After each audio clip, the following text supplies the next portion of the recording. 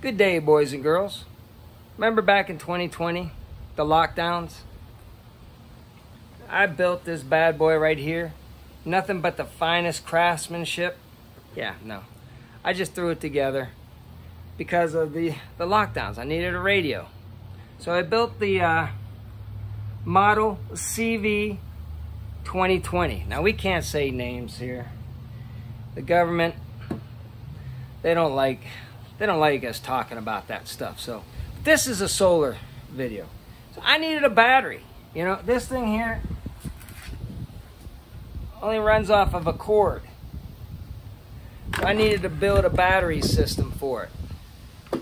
Enter the CV 2023. My battery backup for my radio. 5,000 kilowatts. Now I'm just joking about that too. Listen, built this. We get ice storms here in Oklahoma. It takes out our power for like 5 days. So I wanted to keep the refrigerator and the freezer going without having to fire up my generator. So I went on a quest to put together a system that would run our refrigerator, our freezer, and the fan for our natural gas heater. So that's all I got to get going to get heat in my house. Natural gas is still working. I just need the fan. Enter this puppy right here. All right, let's go over the heart of this operation, the batteries. I got the Redodo. And why do you Redodo? Because you'd rather Redodo than Redodo. All right, I did my research. Redodo, Redodo, however you want to pronounce it. I pronounce it Redodo because you want to get these. Because the price was like $260 some per battery. And there's like 1280 watt hour batteries, 100 amp, 12 volt.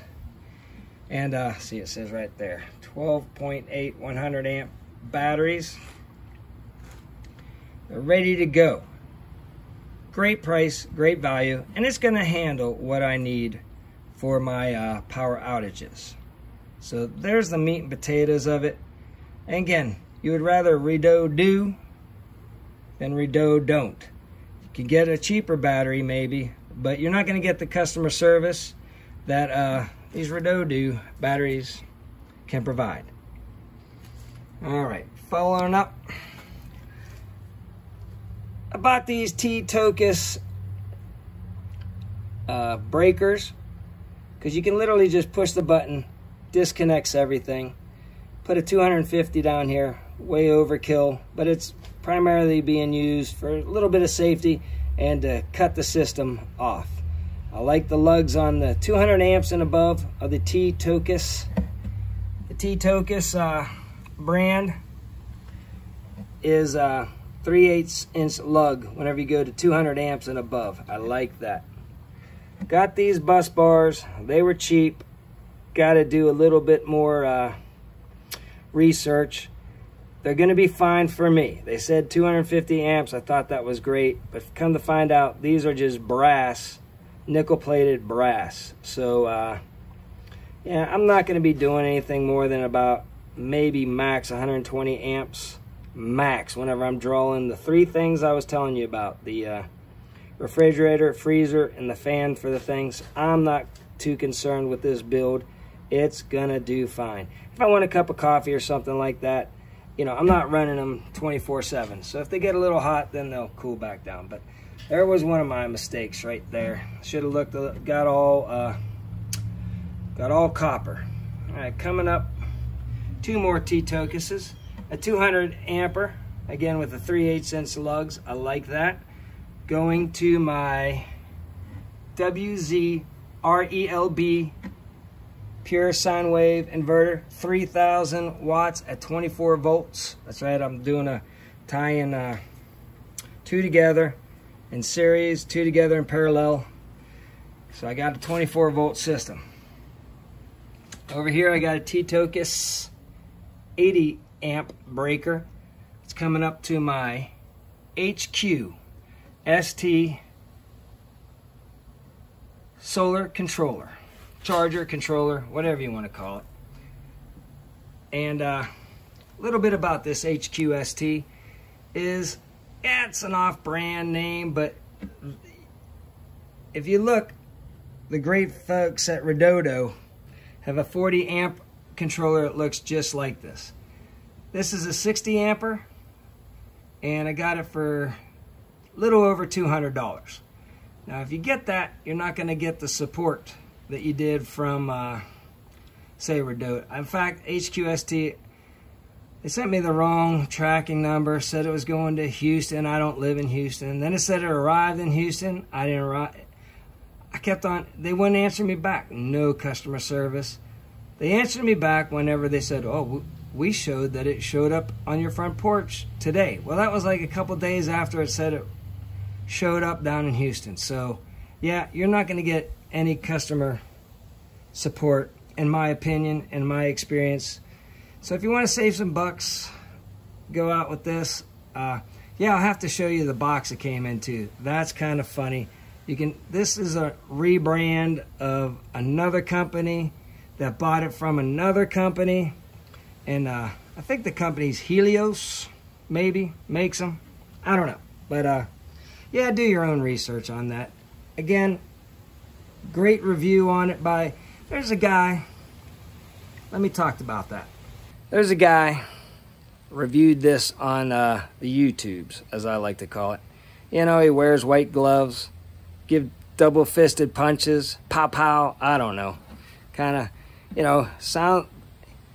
He loved it, but I'm sure they were giving him good customer support because they knew he was going to push it for him. So, yeah, whatever he had a question, they would probably ask it, you know, answer his calls right away.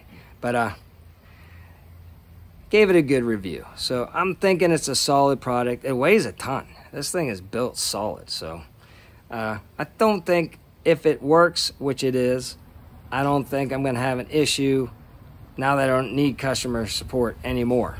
Coming down to the inverter, the WZRELB brand. Very popular. A lot of people get them. 3,000 watt inverter. Nice big lugs. I'm only going to be running about 1,000 watts through this bad boy though. And come over here.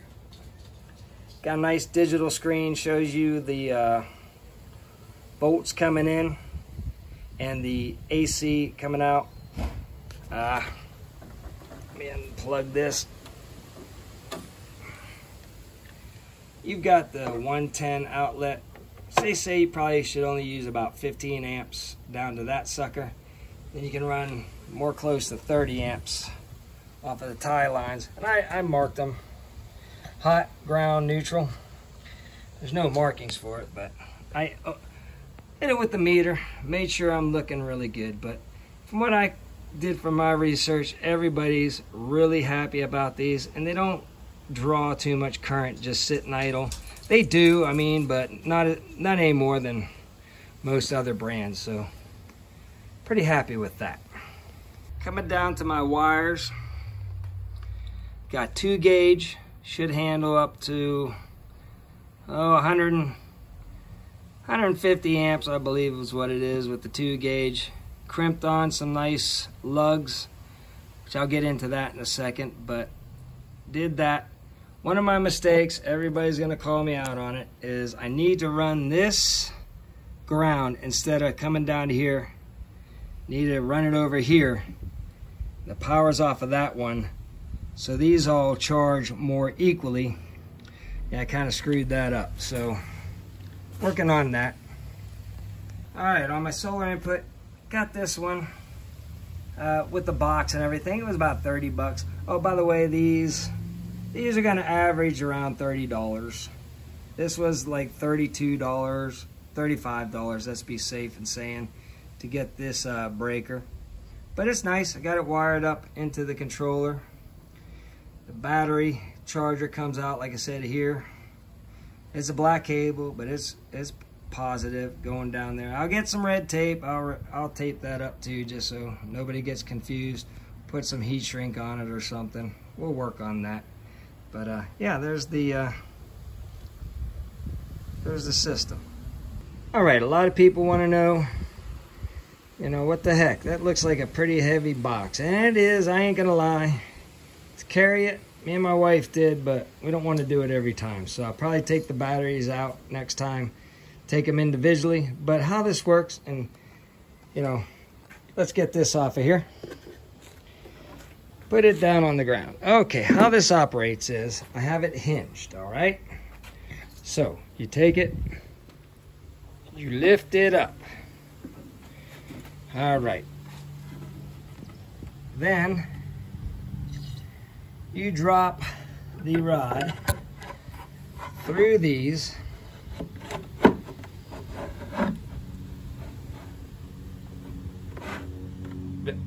Like that. All right, voila. You can run this either up or down. The wires are long enough right there to flex, cover. Let's just show you again here how this works. Pull this out. This is hard to do with the phone, but here you go. Hinged down. As you can see on this side, plenty of airflow. I mean, it's wide open. So, and the heat sinks are up on that controller, so the heat's just gonna rise and drift out of the box that way. And there's plenty of gap here from the top for air to, you know, flow in and out around that. Let's come over to the other side. Yeah, see, we got the controller here. Not the controller, the inverter, 3,000 watt, 24 volt, 3,000 watt inverter. Plenty of room, and again, nothing but tons of room. You know, you're safe from hitting any of the battery terminals. And hey, you can get to all that real easy. Alrighty, you also want to get yourself one of these guys right here. Say you disconnect the breaker for the inverter. It sits for a long time.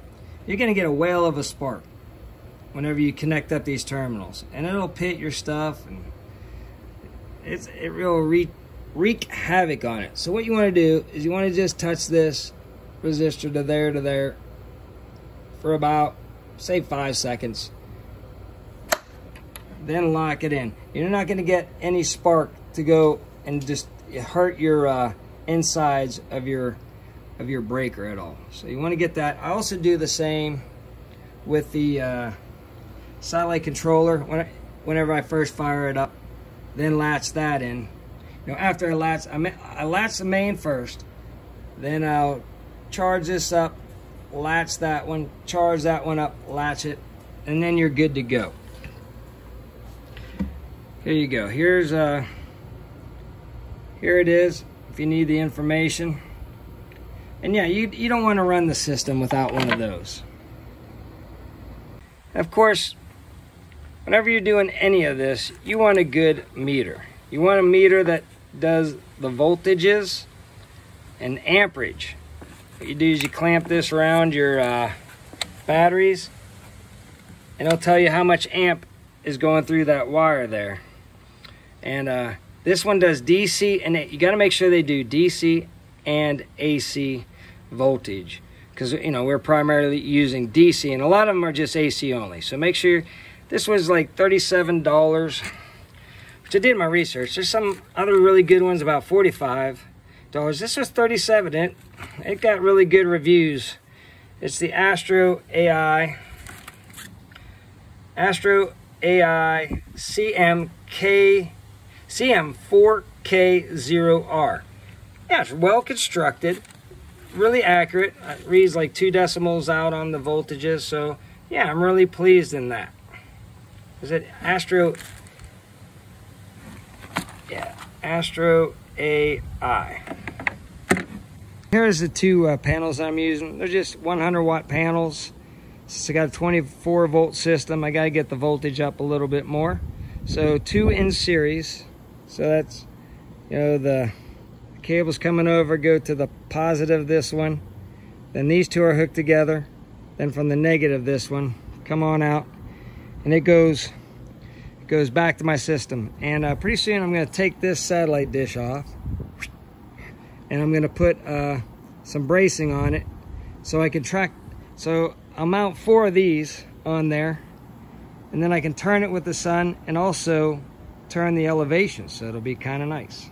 All right, inside the garage, I've got 3 of these 400 watt panels that I'll use if the power goes down for a lot. Ooh, by the way, that's Elliot Sadler's windshield caught on fire while he was qualifying, I believe, at Talladega. I'm not sure, but that's there.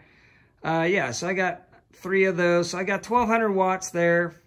And if I'm just using them and not too intensively, I just throw on the 400 watts of the smaller panels. But, you know, I got 1200. I can add an extra controller to it and actually get up to 1600 watts if I wanted to. So, yeah, I got all 3 of those panels for $225. So that's like $75 a piece. That's really good for 400 watt panels. All right, I picked up this Redodo 20 amp 12 volt charger so I could charge each battery. You want to charge the batteries to be even before you put them into your system. What do you think, Dottie? Yeah, Dottie agrees. You got to put this, get every battery topped off, balanced out before you put it in your system. That's very important. Heck, you know, you could probably get one cheaper than Redodo, but remember what I say, go with Redodo, don't Redodo don't. I figure if I get the one from the manufacturer, it's going to be the right one to get. They're not going to sell you something that's not good for their own batteries, so I paid a little bit more, got this so I can top off the batteries, balance them out before I hook them all up. It's very important. Get yourself one of these also.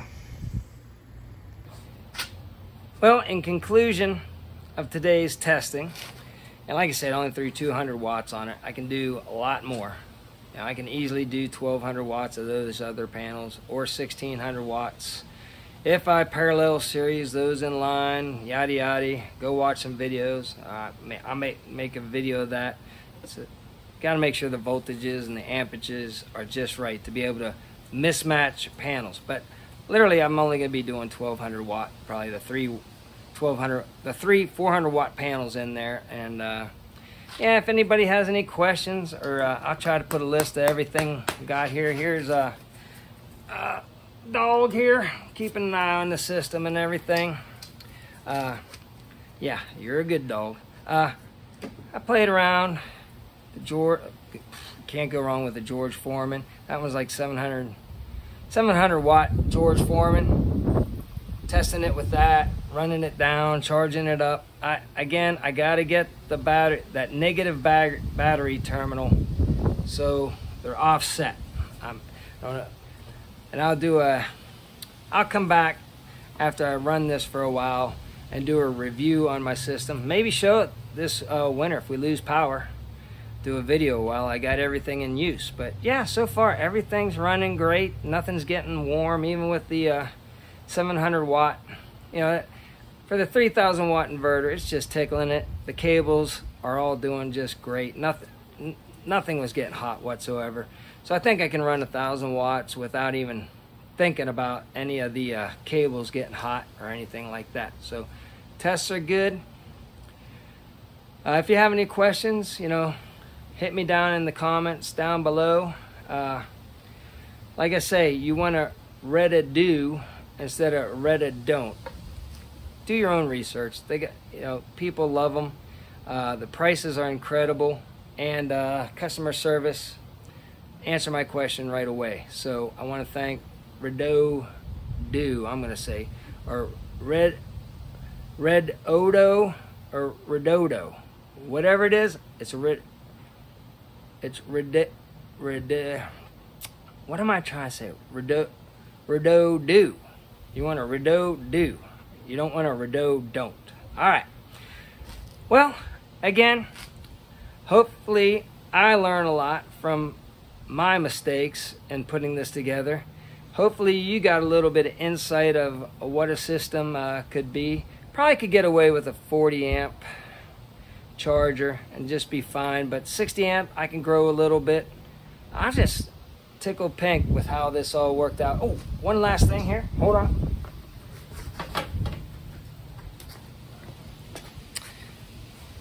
These with a whole bunch of connectors were like $38.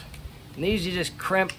You want to get a good crimper whenever you're doing them 2-gauge wires. This will do all kind of gauges, smaller gauges, all the way up to, I think, zero gauge, all the way to, you know, smaller stuff. So get yourself, they're not, you know, the greatest in the world, but man, you can't pull the connectors apart, and everything's cool as can be, so it's working good. Anything else? Along with your voltmeter over there, along with a good voltmeter, I got this thing. It tells you how much, you know, AC you're drawing out of it, so I can monitor that. And my refrigerator was only, in 24 hours, was 1,000 watt hours. So I'm really pleased with that. That means I'll be able to charge during the day and keep everything running that I think I'll be using. I think I'll be under 1,000 watts total. If everything's kicked in at the same time, you know, 100 on the freezer, maybe like 200 something on the refrigerator, and the fan kicking on every now and then to run the gas heat is like 500 watts, 400, 500, somewhere in there. So yeah, nothing's going to be, sometimes they'll all be running, but they're all turning off. It's going to be colder, so the fridge is out in the garage, so it won't be kicking on too much. And the refrigerator, you know how they are. They kick on, kick off. I should be able to make it throughout the night on this. I've got some Jackeries with the lithium-ion batteries. I've got 200 watt panels for those, so I can throw those in there too. They're the older lithium technology, so it takes about 5 hours for them to charge back up, so I can charge them during the day, use them at night also. I think I easily can make it through the nighttime and then back into the day, and you know, be pulling in enough sun to charge. I have less than 20, since it's a 60 amp charger.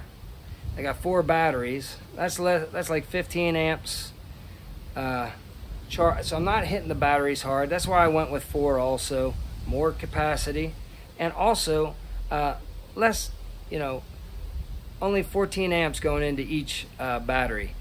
They recommend 20 amps, you know, to charge them. So I'm underneath the recommendation of 20 amps, so I'm not going to be hitting them hard. Probably keeping the batteries lasting long. That's it, guys. You know, I'll follow up on this. Again, battery terminals, make sure they're all copper. Make sure everything, your wires, 100% copper. Good stuff. I'll put in the description, not the description, yeah, in the description, I will put where I got all this. That's going to take me an hour, but I bought some other stuff too. And yeah, I found out that I probably shouldn't have gone with that stuff. So I got some leftover equipment, learned from my mistakes. I'll throw everything I got in here, and I'll let you know how it all works out. Do some more testing, and yeah, I'll do a video if I use it this winter when the power's out. Well, knuckleheads, back to you, and have a great day, and good luck with your solar projects.